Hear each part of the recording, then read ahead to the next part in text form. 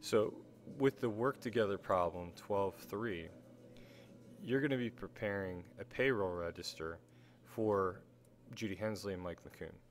Now, payroll register is simply for the semi-monthly pay period or monthly pay period or weekly period, just an accumulation of all of the earnings and all of the deductions, things taken out of the paycheck. So we're going to do this together here, and the very first section is we're going to actually prepare this for the pay period ended July 15th. So we're going to put down July 15th, okay, and we're also going to be putting that down for the date of the payment as well, so July 15th. Okay, so next thing we do is we go to each employee. We're going to do this one at a time. So Judy Hensley, she's married and has 2 allowances. She made $1,040 but earned $39 in overtime. You want to figure out how much she made for the entire pay period. You add both of these up. And when you do that, you get $1,079. All right. Now, we also know that Judy has to have federal income tax taken out of her paycheck. And she's married, which means basically that she's going to need to use this form right here. This is in your textbook, and if you forget where it's on page 348. This is for married people, and we want to find out, okay, how much did she actually have to have taken out? So she made $1,079. So we try to locate the number 1079 and see what it's in between. Is it at least this number, but less than this number? So as we're going down, we find that it's between 1060, it's at least 1060, but it's less than 1080, which is great. And we know that she has 2 allowances. So because of that, we're going to go down this column, and we're going to stay in this row, and where they come together, she has $48 taken out of her paycheck. So we're going to put $48 down for federal income tax. Now with Social Security, okay, you'll notice right here it says that use the rates 6.2% for Social Security tax and 1.45% for Medicare tax. Now there's one other thing that you need to know. It says that neither employee has reached the tax base. Basically what a tax base is it's the maximum amount of money that you earn and that you can be taxed on. The tax base for Social Security tax and also Medicare tax is $87,000. So once you earn $87,001, you no longer have to pay Social Security tax, which is pretty nice. So that's what's called a tax base. So let's go ahead and figure this out.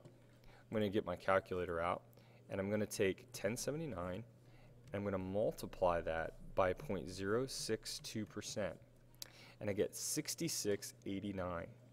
Now, you have this 8 right here. Because this number right here is bigger than 5, you have to round this up to $66.90. So let's do that. All right, Medicare tax, according to the directions, is 1.45%. So we're going to take 1079 and we're going to multiply by 0.0145. Once again, you don't have a very clean number. So this number right here is bigger than 5, or is 5 or bigger. So that means that you're going to round this up to $15.65. So let's round it up to $15.65. All right. Now, we also know, according to the directions, that each employee is going to have $60 worth of health insurance taken out of their paycheck and $15 for U.S. savings bonds. So we're going to take out $60 for health insurance, and we're going to take down $15 for U.S. savings bonds. Now, you'll notice that each section has a section where you total it up. So for example, right here, earnings, this is for the total amount of earnings, right? You have the deductions section right here. And in the deduction section, you want to add everything up right here to figure out the total number of deductions. it just makes it easier because you'll eventually take this number and this number right here, whatever it is, and you're going to subtract them. And that'll give you what is called your net pay. So let's try this.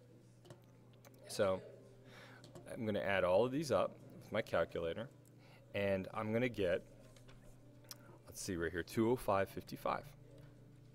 So that's all of them added up. And I'm just going to shift this over. Okay. Now your net pay is your earnings, okay, everything that you made, minus all of the taxes paid. And when you do that, you're going to get $873.45. Okay. Now on this payroll register, there's also this section right here for the check. This is going to come into play a little bit later. All right. Next thing you got to do is you got to figure out right here from Mike McCoon all of his information. So once again, you add this up, okay, and you get $971.75. Okay. The federal income tax, instead of using this form right here for married people, you can't use it. You have to use the other one on page 347 for single people. And when you do, you should get $95.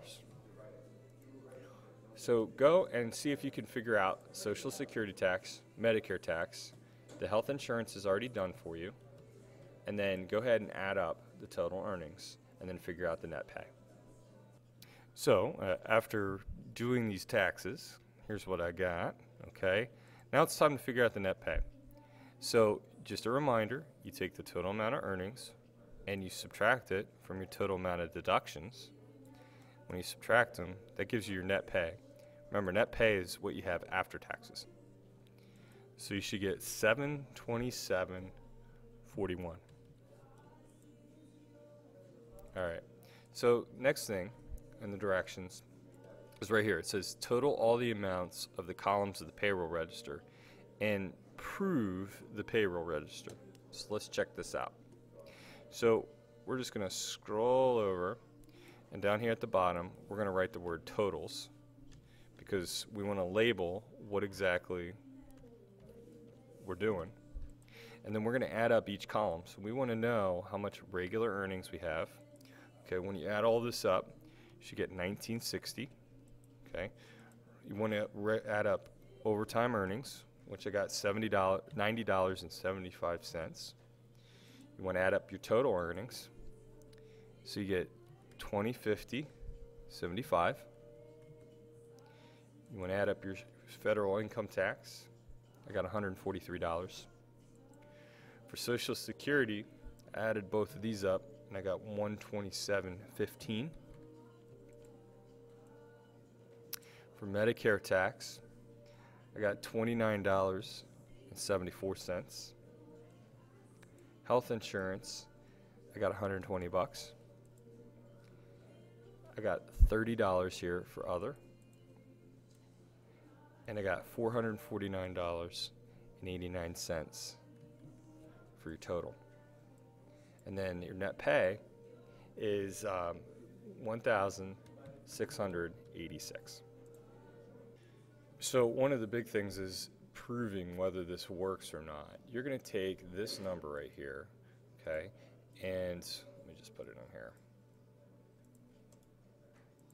And you're going to subtract it from your total deductions. And you want to see if these numbers equal. Okay, so 1686 and 1686, they equal one another. So you're good. You've proved that they are fine. All right, last part is right here. It says, prepare a quarterly earnings record for Mrs. Hensley for the quarter ended September 30th. Now, what we do is we prepare quarterly earnings records for each employee. It looks just like this. And we're keeping track of how much they earned throughout the quarter because we need to send this information to the IRS. So right here, each quarter, remember, is every 3 months. This 3-month time period ends September 30th. Now, the person that we're working with right here, according to the directions, is Judy Hensley. Okay, so we're going to put Judy's name down here.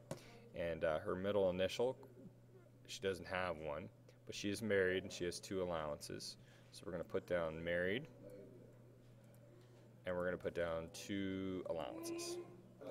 We also know that Mrs. Hensley has a pay rate of $13. Here's her social security number, and she's a sales clerk. That information is going to be really, really important right up here. So we're going to put sales clerk, and we're going to put down her social security number, and we're going to put down her rate of pay, which is $13. Now, what you'll do is you're going to take this information right here from Judy Hensley, this entire line's worth of information, and basically you're just going to plug it in. That's all we're doing right now. So we're going to go down here. We're going to write down the date, okay, which was July 15th. That was the pay period. And then you're basically taking all of these earnings and putting them. So we're literally just getting all of these different things and just plugging them in right here, okay? Now you have this accumulated earnings. Okay, so accumulated earnings is how much she has earned up to this point in the year. This is pre-tax, so this is pretty much the gross pay, so the amount that she has earned before taxes, because this is really important for the tax base. If you remember, we were talking about a tax base earlier. Neither employee has reached the tax base. This number is the number that they use to determine whether to tax or not tax. So it's very important that you keep track of that. So what you'll do is you'll go to the actual register itself, and you'll write, or the earnings record, sorry, and you're going to write down $13,520. Now the next part is you want to add in not the net pay, that's before taxes, so you will not use this amount. No, you will actually use right here, this is the gross pay amount. You're going to add this and this together, so add both of them together to get your new accumulated earnings number. So when we add 1,079 plus 13,520, we should get $14,599, and that would be correct. All right, so once again, just so that you are aware of the terminology for the next section, you'll be completing the on your own. This is a payroll register. A payroll register lists all of your employees' earnings for a pay period, okay? So that's the first one. The second thing that you should know is that an earnings record, okay, an earnings record lists all of the pay periods for a quarter for one employee, right here for Judy Hensley, so it's just one employee. The other thing that you should be aware of is that down here, the accumulated earnings, you want to make sure that you remember that the accumulated earnings right here is the total amount of earnings, and it is before taxes are taken out, which refers to gross pay. To figure out your new accumulated earnings, you pretty much take your accumulated earnings, your gross pay for the pay period, plus your accumulated earnings in order to get your new number. When you add another line, you would use this number to help you figure out the new accumulated earnings.